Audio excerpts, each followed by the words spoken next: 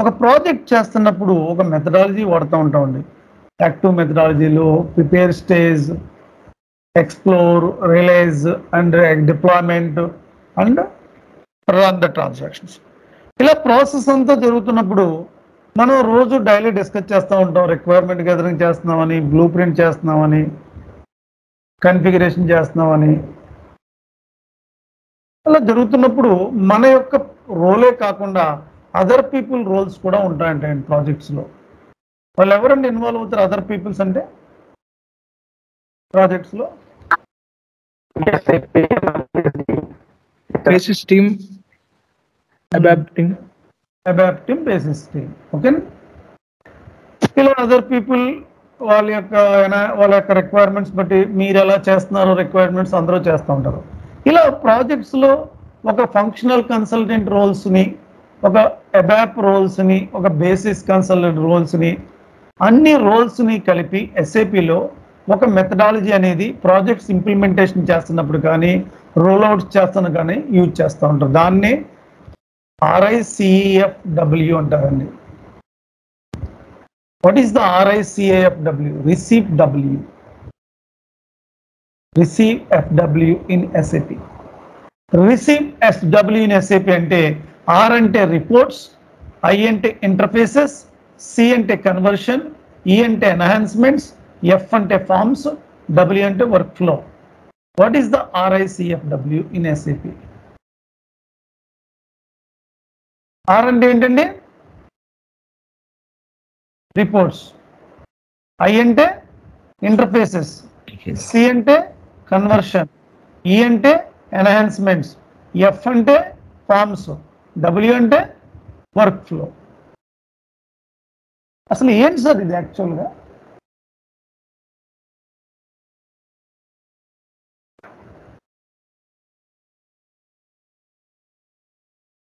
ఒక ఆర్గనైజేషన్స్లో ఒక SAP S4 అనే ఇంప్లిమెంటేషన్ కానీ ఒక S4 అనే రోల్అవుట్ ప్రాజెక్ట్ చేస్తున్నప్పుడు నార్మల్గా ఒక ప్రాజెక్ట్ లైఫ్ సైకిల్ చేస్తున్నప్పుడు ఈ యొక్క మెథడ్ని సమ్వేర్ యూజ్ చేస్తారండి. ఇక్కడ యూజ్ చేస్తారు. చూడండి ఇక్కడ, the below diagram illustrate project phases and significance of రిసీవ్డబుల్ in the realisation స్టేజ్లో చేస్తారండి. ఎందుకు ఇక్కడ మీకు ఇది ఎక్స్ప్లెయిన్ చేయవలసి అవసరం వచ్చిందంటే, మీరు డైలీ రిక్వైర్మెంట్ చేసుకుంటున్నారు, డైలీ బిజినెస్ బ్లూ ప్రింట్ చేస్తున్నారు, కన్ఫిగరేషన్ చేస్తున్నారు, రొటీన్గా జరుగుతూనే ఉంటుంది అలా ఇంకా అనదర్ 1 month పైన. బట్ ఈ యొక్క ప్రాసెస్ జరగడానికి బేస్మెంట్ రియలైజేషన్ స్టేజ్ అండి.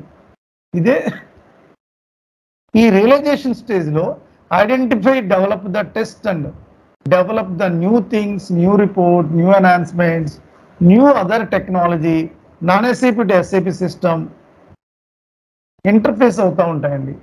సపోజ్ ఎగ్జాంపుల్ మీ బ్యాంకింగ్ ఉంది, DBS. సో మెనీ కంట్రీస్లో ఆపరేషన్స్ ఉన్నాయండి. సింగపూర్ మెయిన్ అండి, యుఎస్లో ఉంది, సింగపూర్లో ఉంది, ఈవెన్ ఇండియాలో ఉంది, బెంగళూరులో ఉంది, చాలా ప్లేసుల్లో ఉంది.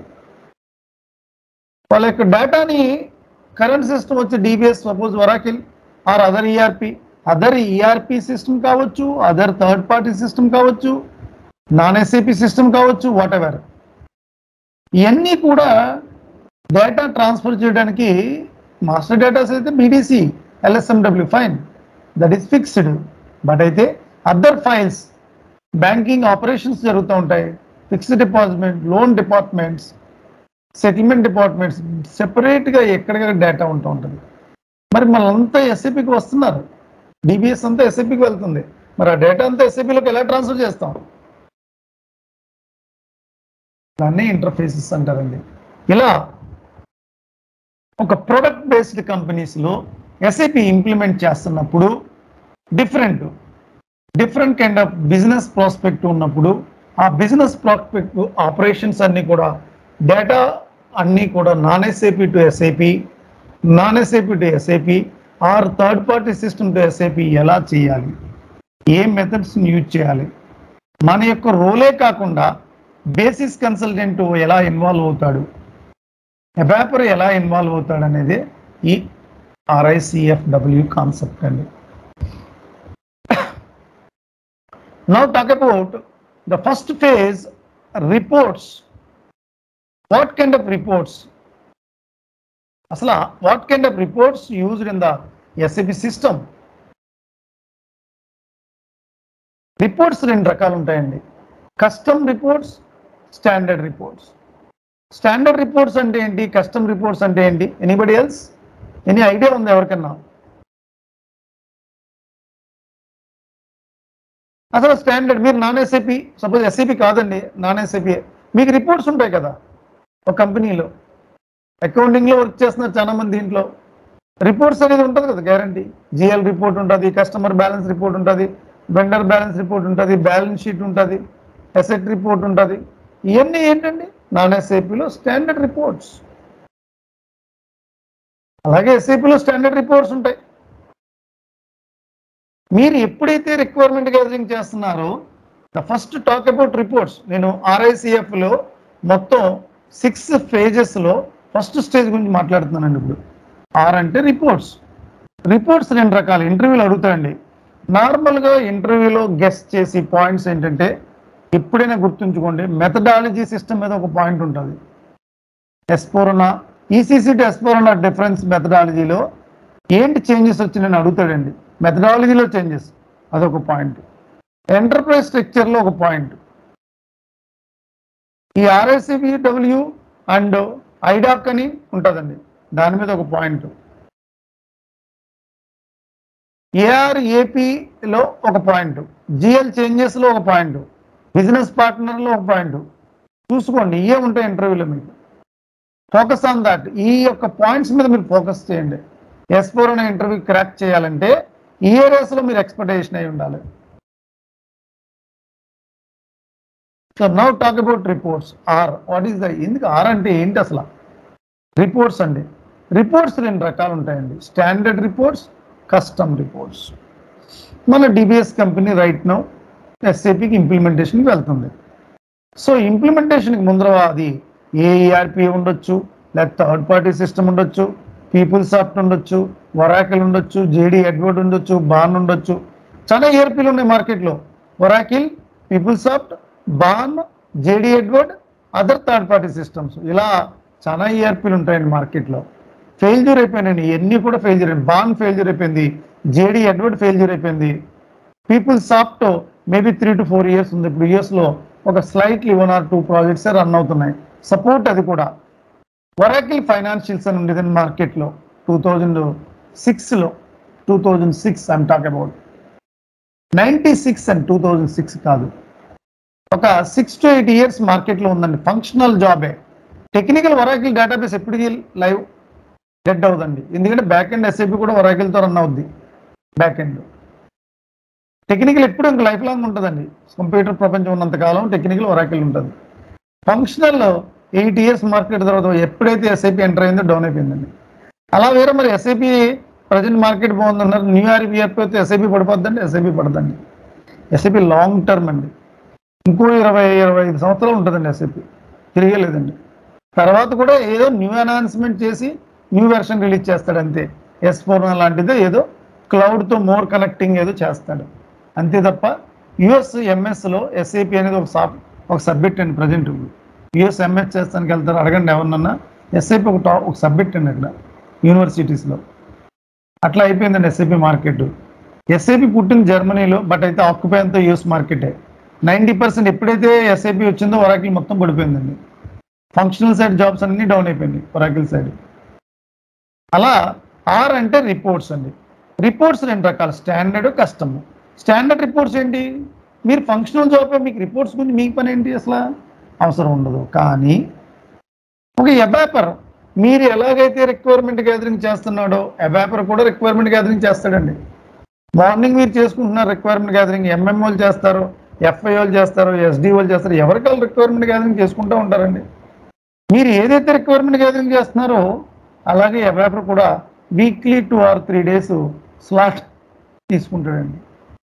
మీ FIOల దగ్గరే కాదండి, MMOల దగ్గర తీసుకుంటాడు, SDOల దగ్గర తీసుకుంటాడు, PBHR అన్నీ. అందుకే ఏ ప్రాజెక్టులు అయినా 2-3 అబాపర్స్ ఉంటారండి మినిమం, స్మాల్ ప్రాజెక్ట్ అంటే. ఒక మోటరోలా క్లయింట్ అని ఉందండి SAP, US లో, మలేషియాలోనండి. ఒక Motorola client. Almost 60 consultants work చేశారండి దాంట్లో ఇంప్లిమెంటేషన్. 2003లో ఇంప్లిమెంట్ అయిందండి అది. దాంట్లో 15 మంది అవేపర్స్ అండి, 10 FI కన్సల్టెంట్స్, 10 MM కన్సల్టెంట్స్. అలాగే ఇంకొక project US client British petroleum అండి. IBM యాక్సెంచర్ 2003లో ఇంప్లిమెంటేషన్ స్టార్ట్ చేసి 2.5 years పట్టిందండి. IBM యాక్సెంచర్ ఒకళ్ళే చేయలేకపోయారండి, అది ఇద్దరు కలిసి చేశారండి, థర్డ్ పార్టీ పార్ట్నర్స్. దాంట్లో కూడా అంతే 85 మంది కన్సల్టెంట్స్ అండి, ప్రాజెక్ట్స్ ఇంప్లిమెంటేషన్ 85, 150 కోట్లు అండి implementation cost. More than that ఒక 20 కంట్రీస్లో రోల్అవుట్ 2003లో నుంచి 2007, 6, 2004 వరకు, 2005, 6 వరకు చేశాక 2003లో 2005 వరకు చేశారండి. లేదా 2004లో ఎప్పుడు స్టార్ట్ అయింది, 2006 వరకు చేశారు. చేశాక 13 సంవత్సరాలు, 12 సంవత్సరాలు రోల్అవుట్ చేశారండి. 20 కంట్రీస్లో 13 సంవత్సరాలు చేశారండి IBM యాక్సెంచర్. ఆ దాంట్లో ప్రాజెక్టులో పనిచేసిన వాళ్ళు ఆల్మోస్ట్ ఒక 6-7 కంట్రీలు తిరిగారండి rollout ప్రాజెక్ట్స్లో. IBM Accenture British petrol పెద్ద క్లయింట్ అండి యూఎస్లో. అది ఇప్పటికే support billions dollar support project అండి అది. ఇంకా IBM యాక్సెంచర్ చేసుకుంటున్నాయండి. అలా ఎవాపర్స్ కూడా రిక్వైర్మెంట్ చేస్తూ ఉంటారండి. ఏదో ఒక స్లాట్ తీసుకుని మీ FI వాళ్ళ దగ్గర తీసుకుంటారు, MM వాళ్ళ దగ్గర తీసుకుంటారు, SD వాళ్ళ దగ్గర తీసుకుంటారు, PP వాళ్ళు. ఇప్పుడు now talk about your FI module. FI వాళ్ళని అడుగుతారండి, FI యూజర్స్ మీకు ఎన్ని రిపోర్ట్స్ ఉన్నాయి కరెంట్ సిస్టంలో? ఒక 10 రిపోర్ట్స్ ఉన్నాయంటారండి వాళ్ళు. మేము 10 రిపోర్ట్స్ యూజ్ చేస్తున్నాం. GL ఒక 2 రిపోర్ట్స్, AR ఒకటి, AP ఒకటి, ఎసెట్ ఒకటి, కంట్రోలింగ్, అలా 10 రిపోర్ట్స్. అయితే ఒక ఎక్సెల్ షీట్లో మెన్షన్ చేసి మాకు ఇవ్వండి అని అడుగుతారండి ఎవాపర్స్. ఇచ్చాక చెక్ చేస్తారు. ఎవరు వర్క్ కాల్ చేసుకుంటూ ఉంటారండి, వీళ్ళు వర్క్ చేసేటప్పుడు సిస్టంలో చెక్ చేస్తారు వీళ్ళు ఇచ్చిన రిపోర్ట్స్ ఉన్నాయా లేవా సిస్టంలో. 1 by 1 చెక్ చేసుకుంటూ వెళ్తారు. మేబీ ఒక 10 రిపోర్ట్స్ ఎక్స్పెక్ట్ చేస్తున్నారు.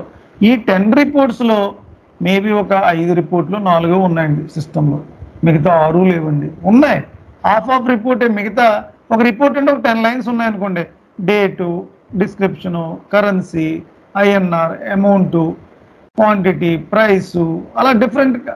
అలా ఈ 10 కంటెంట్స్లో ఒక 5-6 ఉంటున్నాయి, మ్యాచ్ అవ్వట్లేదు. అప్పుడు ఎవాపర్ ఏం చేస్తాడండి, ఈ యొక్క రిపోర్ట్ మనకు లేదు సిస్టంలో, కానీ మనకి SAPలో కావాలి కాబట్టి అప్పుడు ఎవాపరు ఈ యొక్క రిపోర్ట్ రిలేటెడ్ టేబుల్ని సిస్టంలో ఐడెంటిఫై చేసుకుని based on the table అండర్లో fields ఉంటాయి. ఆ ఫీల్డ్ రెండింటిని బేస్ చేసుకుని ఎవాపర్ ఒక న్యూ రిపోర్ట్ క్రియేట్ చేస్తుంది. దాన్ని ఏమంటారండి, దాన్ని ఏమంటారు సార్?